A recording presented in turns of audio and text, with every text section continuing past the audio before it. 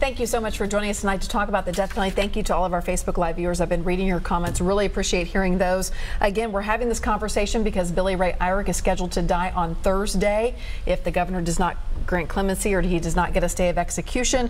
First execution to take place in 9 years. There have only been 6 so far since the death penalty was reinstated in Tennessee 44 years ago. Hannah, if people want to find out more about conservatives' concern for the death penalty, how do they do that? Absolutely. They can go to conservativesconcern.org.